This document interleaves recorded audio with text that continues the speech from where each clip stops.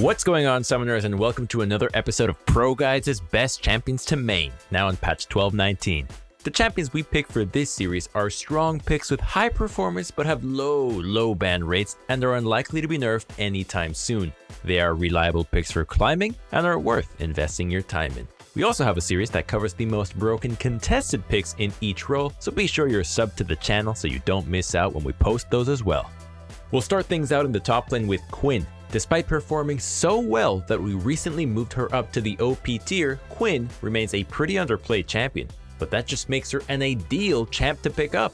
Like any other ranged top laner, Quinn is a pretty obnoxious bully right off the bat, with the constant poke from her auto attacks making it punishing for your opponent to even move up to CS. So what sets her apart from those other picks? The biggest thing is that she can push her lead across the rest of the map thanks to her ult. Since it allows you to zip around, you can easily go help your jungler or look to gank other lanes and make it back to top without missing out on too much XP. Alright, before we go any further, I just want to give a shout out to our coaches over at ProGuides.com. Our meta videos and guides like this are a great way to give you a push in the right direction, but if you're super serious about climbing, you'll want to go check those guys out. They're all top level players, and they're available 24/7 just waiting to share everything they know with you. So stop grinding your face into the wall alone and head over to ProGuides.com for some professional help now.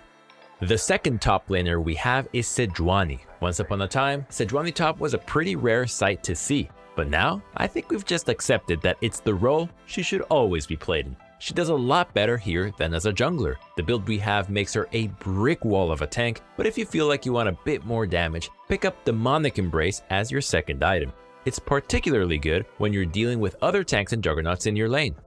Our last top laner for today is Tahm Kench. He's one of those picks that seems to always be up and down the performance charts, and right now, he's sort of on the upswing. He isn't ridiculously OP, since he generally does his best when bruisers are meta, since he counters them super hard. But still, he's doing plenty well enough that he's worth picking up as a main. Usually, tanks want to frontline in teamfights, but that's Tahm Kench's weakest point. Most of the time, you want to be playing to split push, but when it is time to teamfight, you'll be using him to dive the enemy backline, so be sure to run Ghost for the extra sticking power.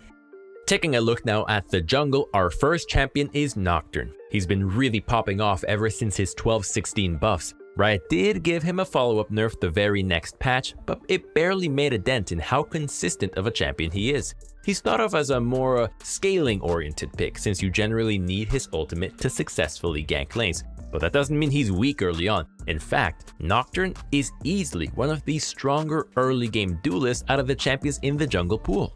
Next up, we've got Skarner. You know how sometimes you're winning a game for 30 minutes straight, then one of your carries gets caught out and suddenly it's like the game is just completely over just off of that single play? With how unorganized solo queue teams can be, that's a pretty common sight. Supports won't ward properly, the AD carry wants to keep pushing up for unsafe farm, the top laner refuses to group. It's all a recipe for disaster against champions whose entire playstyle revolves around playing for picks. And that's why Skarner is such an incredibly strong champion to main. Whether you're using our damage heavy build here or the classic chem tank with phase rush, he's a pick making machine that can always make game winning plays if you catch the right enemy out. The final jungler we have is Maokai. We really weren't too confident he'd be that good in the jungle even after his 12-18 buffs, but sometimes even we underestimate how good or bad changes will be. His clear is quick and healthy, his ganks are incredibly easy thanks to his point and click crowd control, and his team fighting power is as good as ever. He's even seen plays on the world stage.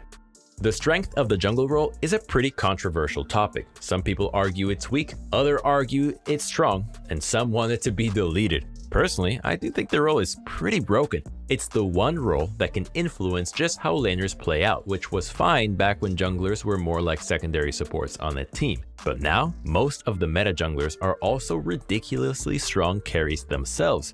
I think there should be a stronger divide between early game impact and scaling carries, like in League's earlier days. And that brings us to today's question of the day. How do you feel about the state of the jungle? That's a loaded question, but let us know your thoughts on how you think it is and what you think could maybe be changed down in the comment section below. Now for our mid laners, the first pick we have is Set. With his recent buffs, he's become what Garen used to be, A juggernaut that's supposed to be a scrappy top laner that has become a borderline unbeatable mid laner.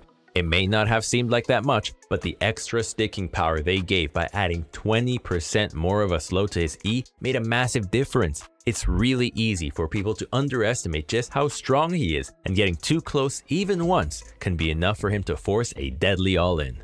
A pick that's not so new to the mid lane meta is Swain. He's been dominant here ever since his mid-scope update. Riot acknowledged that he was super broken and passed out a couple of nerfs after those changes, but in my opinion, they weren't enough. He's still ridiculously strong, easily being one of the best 2-item spikers in the game right now. I think his scaling is fine. What they should really go after is how safe his early game is. The final mid laner we have is Rumble. If you prefer to be ultra aggressive, looking to constantly bully your lane and go for roams to help your jungler and gank other lanes, this one is the pick for you. And that's not an exaggeration. If you watch any high elo Rumble one trick, you'll see that they're basically never in lane. Rumble's trading is pretty nasty, so most opponents just back off. When they do, you just shove the lane and leave. Early on, this is mostly just a scare tactic, but post 6, your ult can give you really strong ganks, especially against immobile bot laners. Moving things down to the bottom lane, our first pick is Seraphine. Yep, she's probably gonna make this list for the rest of forever. Sorry if that bothers you, but clearly it doesn't, Riot. This series is about champions to main for climbing ranked, not the most for fun picks in the game. Seraphine's ability to neutralize any lane and even bully some, combined with her absolutely insane scaling, just make her a pick we can't pass up on. And just like Seraphine, Heimerdinger is another non-traditional bot lane carry that you're just gonna have to learn to love. There are a lot of champions that show up in this series that have high win rates and low play rates, but with Heimerdinger, he's criminally underplayed. His win rate varies a bit by rank, and on some patches, he can spike as high as 56%, but on average, I'd say he's around the 54% mark. It's crazy that more people would rather grief games trying to prove they can play Zeri or Aphelios than just swallow their pride and abuse the Donger. The final bot lane carry for today is Nilah. Learning Nilah takes a bit of getting used to, since she is a melee carry in a lane full of ranged champions, but once you do learn her, it's not that bad at all. Her laning phase is actually pretty strong since she has unmatched pushing power compared to other AD carries. And even if you do end up a bit behind early on, her scaling is insane thanks to the ridiculous amount of free stats you just get from her kit.